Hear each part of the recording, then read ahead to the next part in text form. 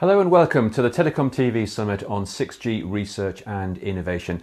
I'm Guy Daniels, Director of Content, and coming up now is our discussion on channeling 6G research outcomes into commercial projects. We're going to look at how best to harness the advanced research work being undertaken by universities and research institutes around the world to ensure that there's a productive flow of innovative ideas making their way into the standards processes and then into commercial production. And joining me on the programme today are Professor Mischa Dohler of King's College London and David Boswarthick, Director of New Technologies at ETSI.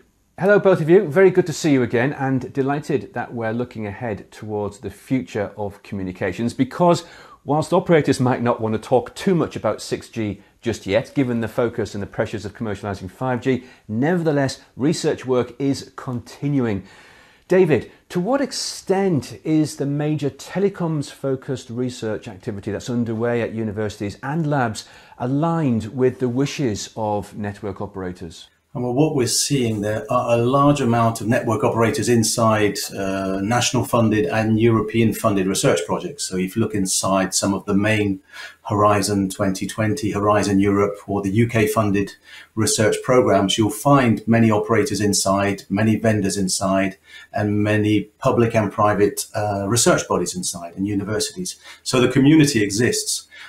What is sometimes difficult is breaching the gap between theory and practice. So between the cutting edge fundamental research, which needs to happen in the research projects, and then rolling that out to the network under real service terms some years later. So making it work in the network. That's where the divide is, and that's where in ETSI we're trying to breach that gap. Thanks, David. We're going to certainly talk more about that as our discussion progresses. But Mischa, first of all, how much contact do you have with network operators, if indeed any contact, at an early stage when we're looking at more fundamental levels of research? So, in the 6G era, actually, the contact is much tighter than it was in the 5G era. I think in the 5G times, operators were quite shy in talking about 5G. Because what you said, the 4G investment first needed to come through, and somebody opened up the lid in 6G, and everybody now is on it. So we are part of NGMN as an example. A lot of activities, a lot of speaking there among network operators. We have private King's College operator relationships, but there are also wider initiatives like 6G Futures in the United Kingdom, which has good relationships with all the operators here in the UK. So I would say there's a lot of excitement among the operators to really contribute and shape 6G. Well, that's good to hear. And Mischa, how much is push and how much is pull? How much of this work is perhaps what you call greenfield research that could turn into a viable telecoms technology? And how much is it the telecoms industry passing down a wish list, if you like, of future capabilities that they'd like to achieve? I really don't think it's like push and pull. I think it's really push from both ends, depending on where you stand, right? So from a research community, we're pushing through a lot of really exciting research, whether that is, exploring new spectrum bands or new physical layer paradigms using AI or novel architectures. There's a lot of pushing there. And the operators are pushing, of course, from the requirements, really. And I maintain, both communities, working towards these two big trends, which we see in telecoms. One is that a trend of growth, and the other is the trend of consolidation. So we are meeting somehow, these two communities meet to really help consolidating these two trends, if that makes sense. Yeah, it does indeed. And David, do you see the same thing yourself? Yeah, definitely. I think it's very interesting that we talked about 5G a lot later in the progress. If you look back 10 years, we weren't talking about it as fervently as we are about 6G.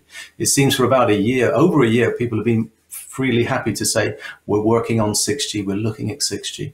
This didn't happen 10 years ago with 5G. And now there are many international organizations, regional initiatives, all looking at what 6G needs to be and what 5G evolution could be. So these are two networks that will evolve side by side for some years. So you're going to see the wonderful 5G specifications and networks being deployed and being evolved to full 5G and then onto 5G evolved. At the same time, we're going to see some fundamental technologies which will be introduced, which are really shaping the new 6G. So you will, for some years, have parallel streams. 5G evolved to 6G, and 6G really will be completely different, or a different approach than 5G. 6G will have to do everything that 5G could not do. So I think we're definitely seeing discussions on 6G earlier, and we're seeing many more people involved in the conversation. Previously, it could have been just the research community saying this technology is fantastic, we need to work on this weakness. But now the operators, the vendors, they're all coming to the table and saying, let's say what we need to do with 6G that we can't do with 5G. That'll set us some use cases, some KPIs, some requirements, and then we'll see which technologies we need to deploy to help us get to those KPIs and those objectives. So it's a different approach, I think, this time. It's quite refreshing. Well, it's interesting to say it's a different approach, because it's certainly been a more rapid approach. There does seem to be, the timelines seem to be advanced a lot more. Maybe that's indicative of just how important communications is to the economy and society. Given what we've discussed and the the increasing need to always be first and fast with viable technology, I'd like to pick up more on the support infrastructure we've alluded to so far. Mischa, how does academia and industry stay in touch, and stay focused and give each other mutual support? That is one of the open problems and challenges. Let me call it a challenge. A very, very good question you're asking. So there's a great dynamics at the very early research type of era, so the early TRLs. And then I think there's a great dynamic at the later ones where standards take over and then comes deployment. But, there's not so much communication between both. It is getting better. And I think we as an industry, we're doing actually quite well. But we could do better. And I maintain probably to really make this grow, we need incentives. And currently incentives have really been driving this. So if you look at, for instance, a company is allowed to be listed on the New York Stock Exchange only if it has an R&D department. So this is always great, to force a telco operator to really maintain the R&D department, because that allows them to really speak to the vendors and to the research community, which I think is really important. And on the university side, in the UK, we are being evaluated every 5 years on impact, the research impact we really make, which is based on, publications and general discoveries. And, I think this has really made the UK universities tick more along, industry engagement, participation in standards, thinking about, spin out. So I think we need this at the global level, and also make sure there's enough funding available to cover that gap. And this gap is, as a very early innovation startup spin out small SME gap, which requires a lot of capital. And, innovation grants are available, but I maintain we haven't really cracked that. And maybe speaking more to the venture capitalists, VC money, which have a really good eye for things which work and don't work, may really help to get the end-to-end chain really covered.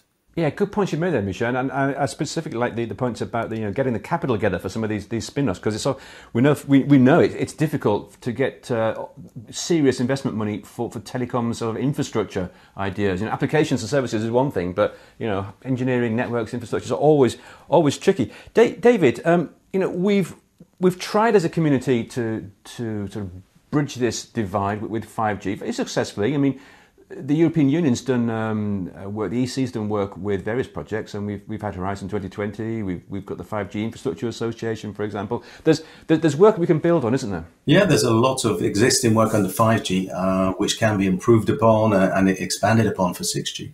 I think it's very interesting what Mischa just said, the fact that we need to share information between researchers, between standards bodies and researchers, between regions, basically align the messages. So if we're all chasing, let's say 6G, let's see what we're chasing, maybe define it together on a global scale.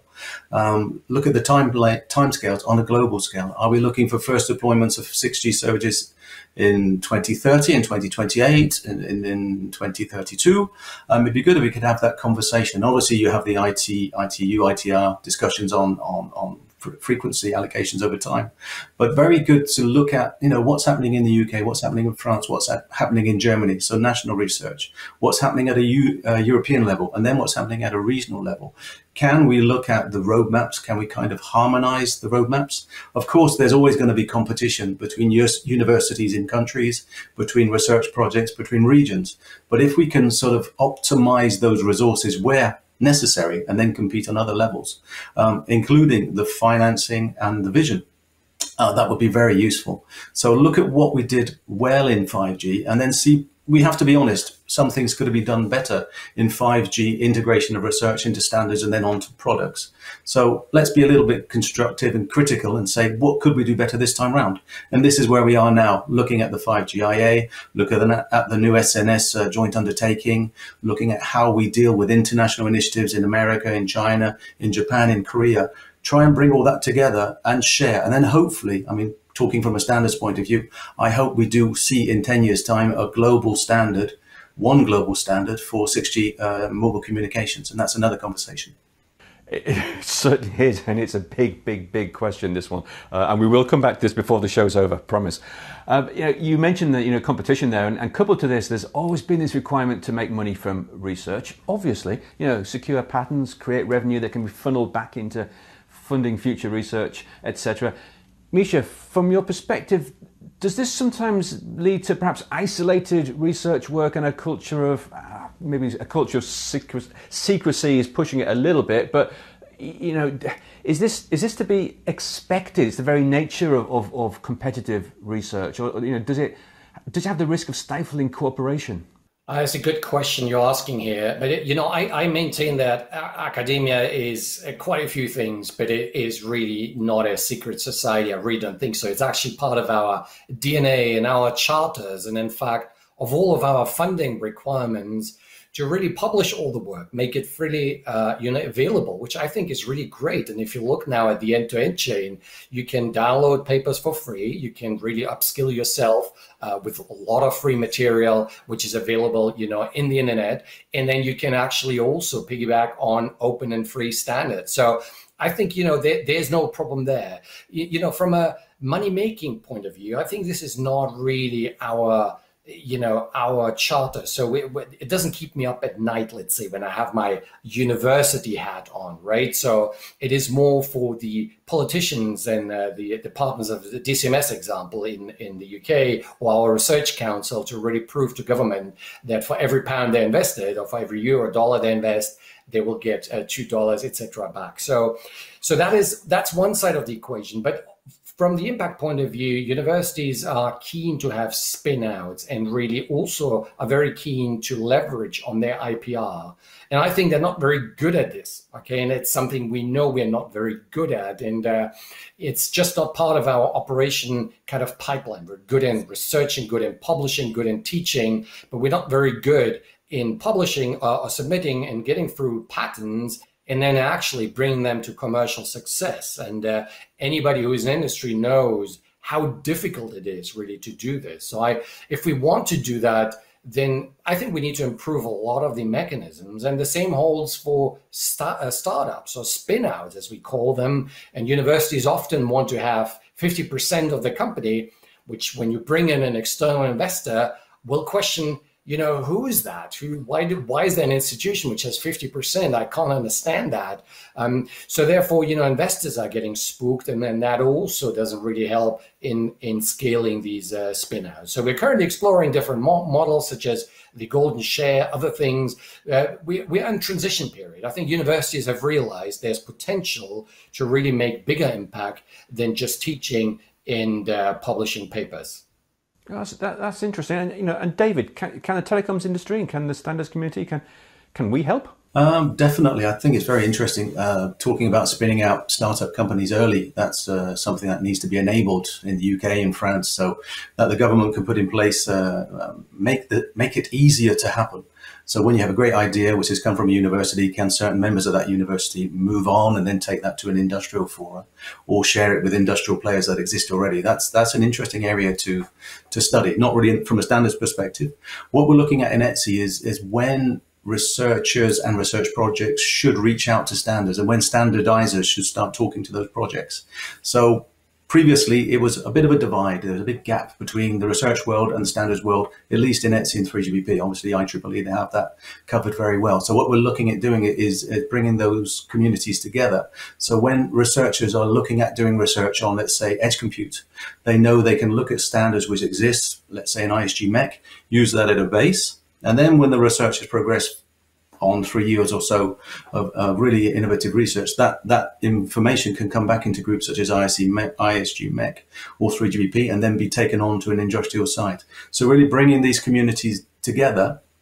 Again, it's about education. Do all the researchers, I mean, King's are a very good example. They know very, very much about the power of standards, but there's maybe universities who don't know why it would be important to get involved in standards, how that can bring them value to their research and to their eventual projects. So that's, I think, is a lot that needs to be done on the standards maker side, is education and really helping researchers to find what they don't yet know they need. So really reaching out. So David, as you said, an awareness of the standards process can benefit at an earlier stage in research. And is this something that we've maybe overlooked in the past? And is this something that's quite new to your work, for instance? I think it's, as always, it's can do better. Obviously, in the past, we've reached out, we've had good interactions. I think ETSI has 120 universities, research institutes, private and public. So we're doing quite well there, but we can always do better. I mean, the research institutes don't have the same requirements from standards as a big operator, as a big vendor. They need other things. They have a different style of working, a different community. So a lot of our work is asking them, what do you need? How can we help you? And that's education on our side as well. We have, for 2 or 3 years, had an education about standards initiative. There's a 450-page book that can be downloaded, so that helps. But who is going to read a 450-page book? So what we're also doing, we're going to universities, mainly in the UK and also in Europe, and we're doing lectures. We're saying, this is how standards works. This is how IPR works. This is how moving your research ideas into real products works. Let us help you. So we started, but as always, I think we can do a lot more. And Mischa, do you see the need for academia in general to have this greater awareness of what's actually going on in the standards process? I think it's really important. It is important because, as academics, we're tasked to really open difficult doors, explore new territories. And of course, new territories, it's an infinite area. And I always told my colleagues and my staff in the center that we really should be geared towards answering questions which society needs. And often these societal problems are, kind of represented by industry needs, because that is often also where, the business is, where the business model works, where the finances work. So therefore, by definition, standards are a great proxy to societal impact. And I maintain, we shouldn't, as academics, we shouldn't go into universities, lock ourselves into our offices, and then, do our magic research, answer questions which, might be very important. It might be very important in 100, 200 years' time. I think we should really use our intellectual firepower to make sure that we answer questions which are pertinent today, which really make society a better place today. Absolutely, absolutely agree. And Mischa, how much research that eventually finds its way into Telecoms Kit is generated from a handful of leading research departments or labs? Can we broaden this research base? And if so, can the telecoms industry help here? I think we are quite broad already. I might be wrong. So I think we're doing pretty well. Can we attribute specific, breakthroughs to specific people? Like, yes, we can. Massive MIMO, Tom Mazzaretta. But I think it would be very naive to say that it is Tom who really made, 5G tick, because any engineer who's really spent some time in ETSI and 3GPP will know that, you need to design a lot of things around this. You need to look at primary synchronization channels, secondary synchronization channels, all the other stuff which needs to go around to really make this work, so you can start using your massive MIMO array, with larger capacity and lower latency. So therefore, from a base point of view, more funding, of course, will always help us with more breakthrough. There's no doubt about this. But we also should avoid what I call the string theory moment in engineering on telecoms, that we throw everything now into one pot and then figure out that actually, another area would have really been profited from a little bit of money to investigate further. I give you the example of terahertz, right? So everybody talks about terahertz, clearly very exciting, but we must not forget that, there are other bands there are other challenges in the telco ecosystem which we need to solve before any terahertz system comes up and running. So therefore, I think it's important. The base is good, but we also should not forget it's like hundreds, if not millions, of engineering hours making sure that your 5G phone, which you bought in the UK with a US SIM card, works in Sydney. Well, as a former physics student, I do appreciate the string theory problem there and danger, if you like. David, given that we've got this base, we've got plenty of research going on around the world in all the associated areas that we need to bring together for telecoms. I mean, you've already in ETSI, you work with a lot of companies already. Yeah, we have a large, that's the interesting part of working standards. You meet people of different backgrounds, different nationalities and different histories as well. They've all got their stories to tell.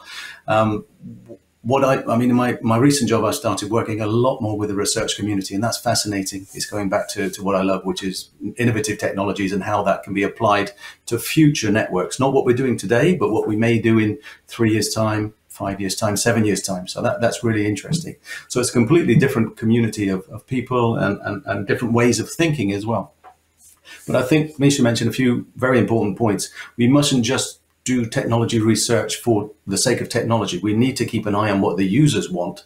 If we're going to roll out these services, drones flying all over the city, UAVs flying in the sky, what do the users want? What do they think? So, design a great system, design a great technology, but think about the impact on users, think about the impact on humanity as well before you start rolling out those new technologies. Is it needed now? How will it be deployed? That's very important.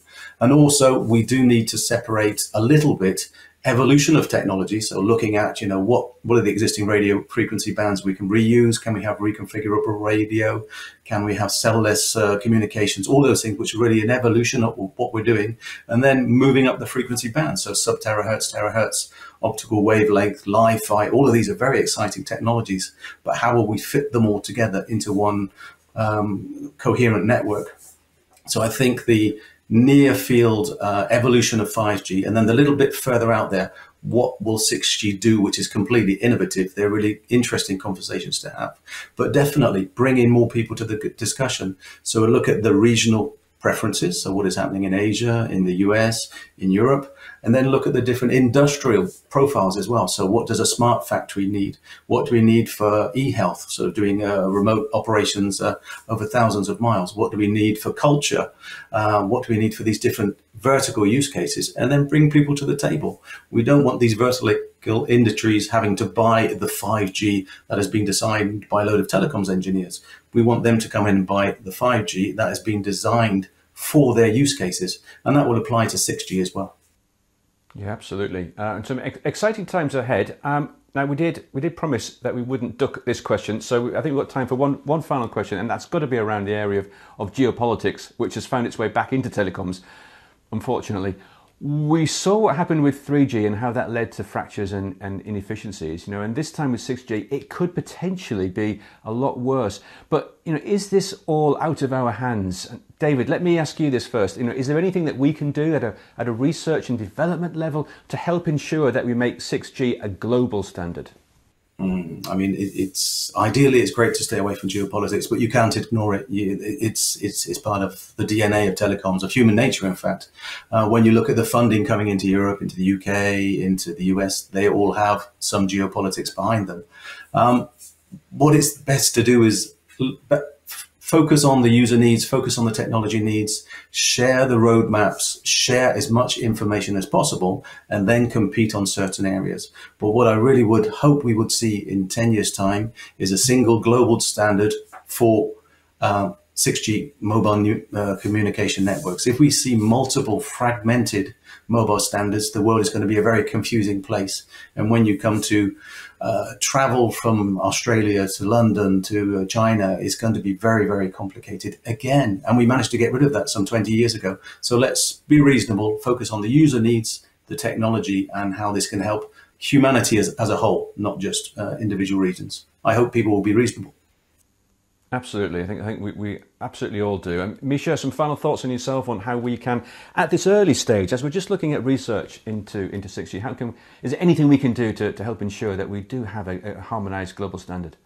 Yeah, we need to communicate. I completely agree with David on that. So keep the doors open, be very inclusive. And I can confirm that, standards bodies like ETSI through GBPI participate in a lot of ETSI standards meetings, and everybody's welcome. Every opinion is welcome. Consensus is being reached. And I think that's really great to see that at industry level and at academic level. We are one big family. When I look at the editors-in-chief, my colleagues writing books, we are peer reviewing our articles.